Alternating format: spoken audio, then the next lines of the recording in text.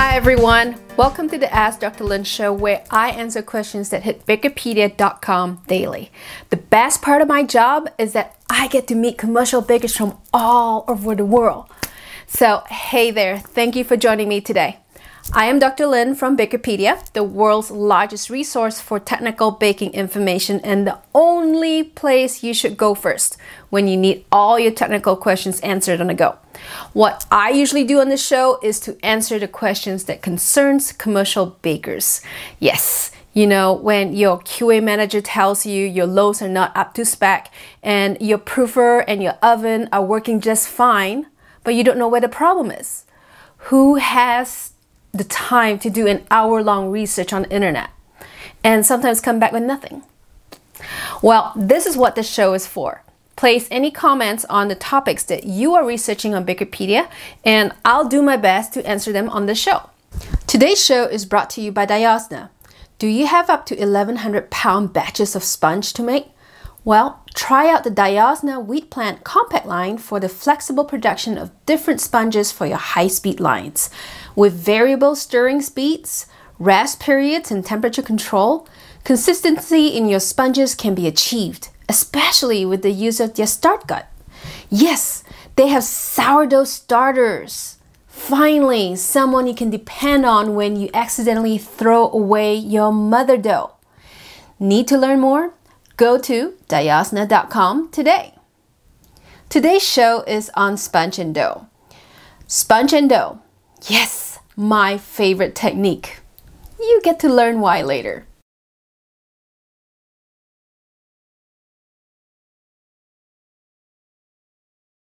It's the baker's best friend.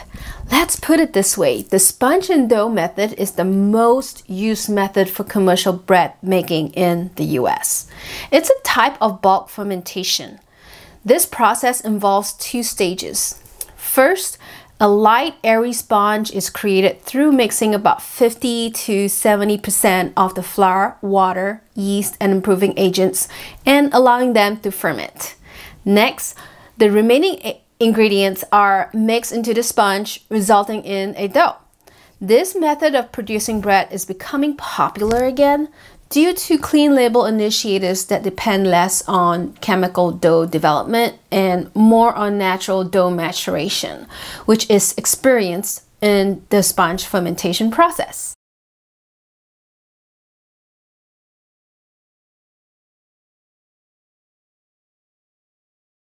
About 70% of the flour, 40% of the water, and all the yeast are placed into the horizontal mixer. Mix the ingredients in the sponge on low till the dough cleans up. Then mix on high until it forms a homogeneous dough. The more you mix at this stage, the faster the dough will mature. We will talk later about the effect of hydration at this stage. Discharge the sponge into a greased tray with a target temperature of 76 degrees Fahrenheit, 24 degrees Celsius, and ferment for 2.5 to 4.5 hours, targeting an end temperature of 86 degrees Fahrenheit or 30 degrees Celsius. The fermentation room is set at a relative humidity of around 65%. This actually assists in preventing a skin formation. The sponge is ready for use when it reaches full maturation.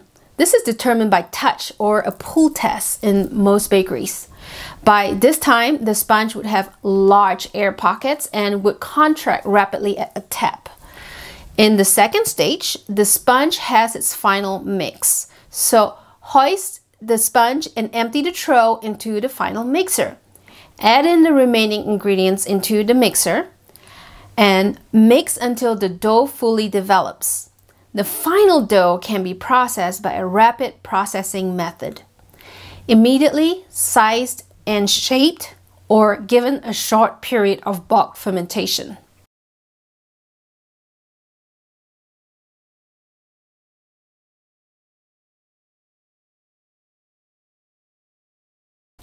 Go to our gluten hydration page where we examine this theory.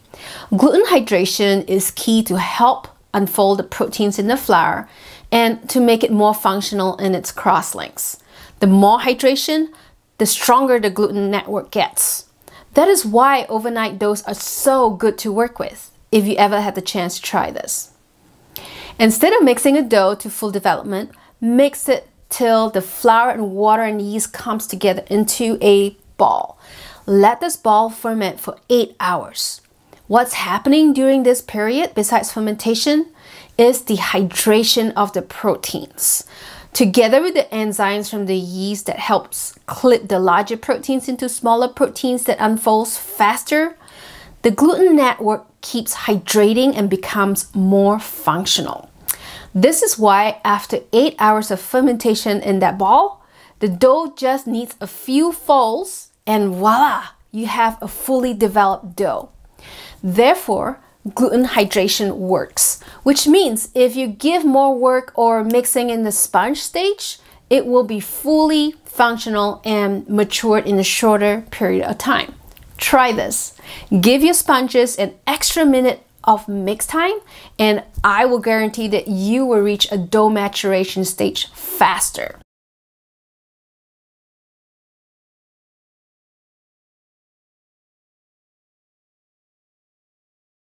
The quick answer is no.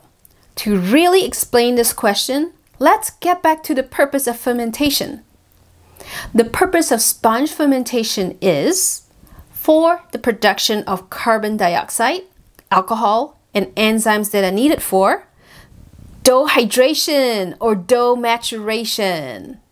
So, remember, when you ferment, you have to look for these two things. These two are actually separate actions, and dough maturation can depend on point one. But dough maturation can also depend on how much the dough hydrates at mixing. So this is why mixing more at the sponge stage matters. And mixing till full development at the sponge stage matures the dough faster, and you will achieve a bulk fermentation faster. If you really want to quicken sponge fermentation, the answer is to put more time into mixing the dough and not into increasing the room temperature.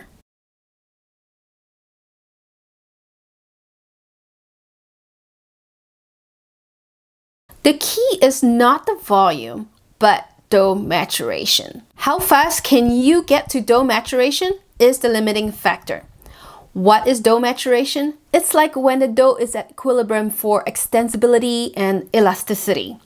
To do this, as mentioned above, the gluten proteins in the dough needs to hydrate enough to unfold and function. Without the proper hydration, fermentation can take a longer time to happen. Remember, the key here is dough maturation and how fast can you get there? Alright, let's take a break here to give our sponsor a shout out. This episode is brought to you by Diosna. Did you know that Diosna's Wendell mixer is different because it has counter-rotating mixing tools? I know, the Wendell's mixing tool looks weird, like infinity symbols, but they are like that for a reason. And because they are counter-rotating, they expose more surface area on the flour particles for hydration. This leads to faster hydration and therefore quicker dough development, shortening your mixing times. With the ability to handle batches up to 1,300 pounds, this is a big deal. Faster mixing times means lower dough temperatures. Lower dough temps mean, well, better quality products coming out of the proofer. So yes, the mixer is important. So go to diosna.com today to learn more about the Wendell mixer.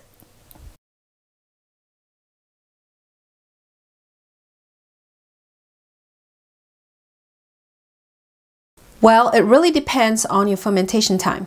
If you want your dough to mature faster at the bulk fermentation stage, then yes, place the dough conditioners in there. More residence time for the dough conditioners to work at this stage will prep it properly for the dough pump and divider down the line. However, please note, if the dough conditioners are enzymes, you have to treat it with care. The best is to ask your ingredients supplier if adding in the enzyme-based dough conditioners into the sponge would be helpful or hurtful. One more note, if you use green flour, I would advise for you to add the dough conditioners into the sponge stage.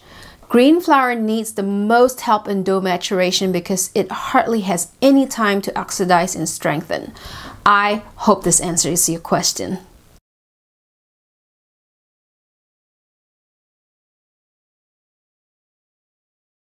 Sometimes when hits the fan and your line breaks down, your sponge could be sitting there for hours.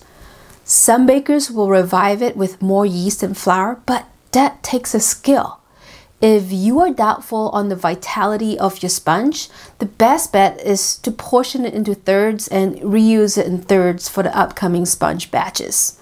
Whatever you decide, please, please, please do not throw away your sponge, or this is gonna happen. If throwing away the dough makes the most sense, please always put it through the oven to deactivate the yeast before dumping it away. It may save you from many embarrassing Facebook posts. So when you grow, expand, and if you want to invest in a sponge and dough system, what are the advantages?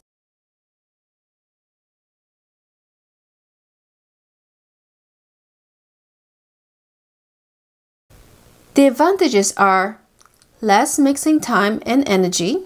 It is the most versatile dough system in bread production, from the production of artisan bread to hamburger buns. There is a need for less or no dough conditioners, especially if you use aged flour. There is an increase in aroma, flavor, and shelf life.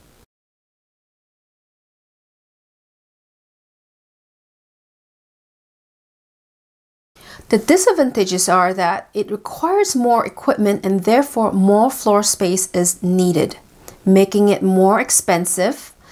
And it also needs a longer processing time from mixer to packaging, with more sanitation time involved. Therefore, these results in higher labor costs. If you want to learn more about dough systems, please buy our ebook. All right, that's all for this segment today. Need more questions on sponge and dough answered? Send them to askdrlynn@BAKERpedia.com. Thank you for joining me today on Ask Dr. Lynn. As you know, BAKERpedia thrives on sponsorships. We can't, and I can't do what I do here without our sponsors. So I'm thankful to sponsors like Diosna, the dough experts. Diosna's brand of spiral mixers are well known with commercial bakers. When I was at Dave's Killer Bread, back in the days before it was sold, we would salivate over new Diosna mixers because it was a workhorse. Mixers like the premium spiral mixer PS-PV can mix up to 660 pounds, and they would mix all day and all night. So if you want a workhorse for a mixer, go to diosna.com today to learn more. All right, before I go, please like and subscribe to this channel. Till the next time, bakers, mix it all up.